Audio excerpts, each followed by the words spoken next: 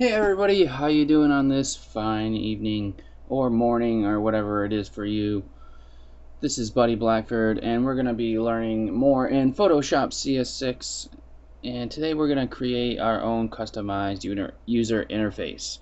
So you can either stick with the whole user interface here that Photoshop already has, or you can like add some color and flair and create your own, which is unique because not a lot of programs allow you to do that.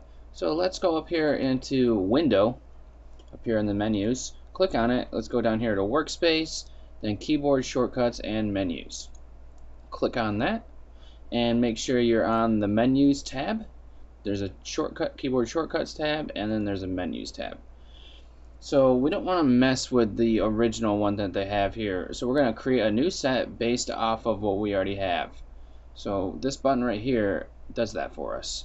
And it's creating a new set based on the current set of menus. So let's click on that, and then we can save this under the menu customization, and I'm just going to save this as tutorial, and you can save yours as whatever you want, obviously. So make sure you have tutorial selected as your set, view menu for, and then we got our panel menus and then our application menus. So let's twirl down the drop down menu for, let's say, file. Now we get to change the visibility of some of the things that are in there, and we get to change the color. So what I'm gonna do, I'm gonna change the color of, let's say, open.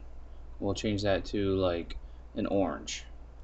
I'm gonna hit OK real quick, and then if I come here to file, you can see that open is an orange, which is pretty neat.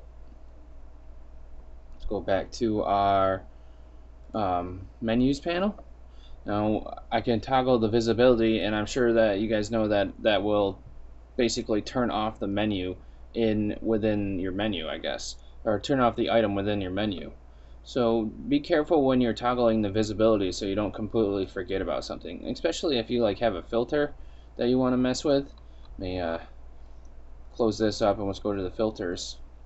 And say you never use this surface blur, so you want to turn it off so it's not cluttering. Well, just remember that you turned it off, because of if you ever have to come back for some reason and use surface blur, or you're watching a tutorial where he uses surface blur, then you definitely know that you just definitely remember that it's still there and not like some problem with your computer.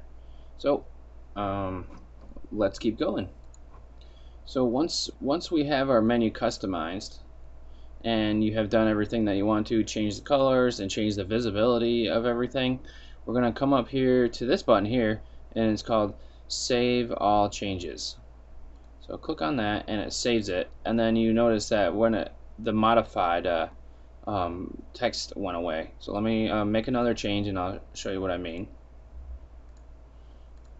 Now it says tutorial modified. Once I save it, save all the changes, the modify goes away. That's how you know that you're saved.